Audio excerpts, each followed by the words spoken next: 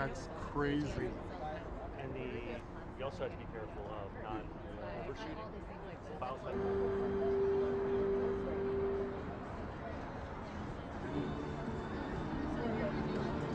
Awesome.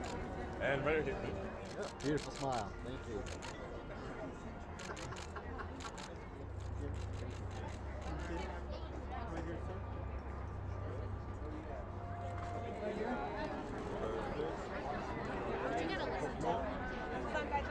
Good. Beautiful. And one more at the front, please. Thank you.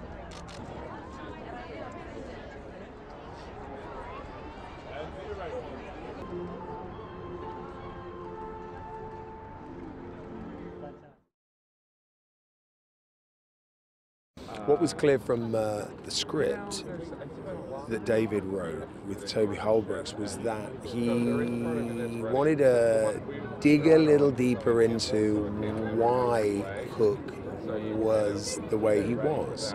And so I suppose adding a little three-dimension, adding a little backstory really gave me a chance to recognize or draw out the damage. And I wanted to plant him very firmly in and understand him as a real person, and not just as the villain, you know. So I hope that would make him therefore a little more scary, a little more sympathetic, and at times funny. Yeah, very. What's interesting about Hook is that he symbolizes, I suppose, taking the wrong path, growing up wrong, damaged. The scar that heals over the scar that heals over the scar, and that's a kind of interesting perspective. I realized that I wanted to really draw on his aging face, his graying hair, his battle wounds, you know, and both emotionally and physically. Well, I think David has done a great job of not trying to fix something that isn't broken. He's been very respectful of the original book. He's been very respectful at times of the other great iterations. He was always a great fan of the other films. And there were certain areas where, to use his words, you know, there were certain elements that he felt couldn't be done any better, couldn't be bested. So why go there? So why not look at it through a different lens and make it an iteration that is of this time? Peter Pan for me is one of those stories that I don't even remember when I heard it for the first time. I just feel like I've always known it. And so it's cool to reprise a character that lives so large in our imaginations and in our lives. She buzzes around at the beginning of every Disney movie and kicks them off. And so it's really special to be able to play a character that I think I've truly grown up with.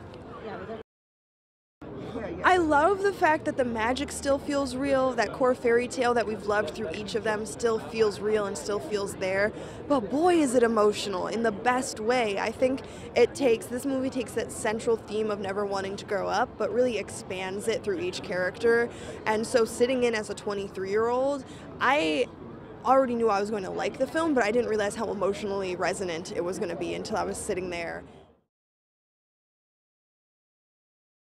But I was so thrilled to be involved, and obviously David Lowery is just one of America's great filmmakers, and I loved the ambition behind it, and it was really fun to kind of consider, you know, being a parent, and because I realize I kind of played Mr. Smee as this parent that's getting beat up by this brat, which is Hook. To play a role that is so special to so many different people all around the world, it's such an honor. I grew up being read the J.M. Barrie book when I was really little, and I grew up on the animated classics. So to me, it meant so much. Wendy is such a big part of my childhood.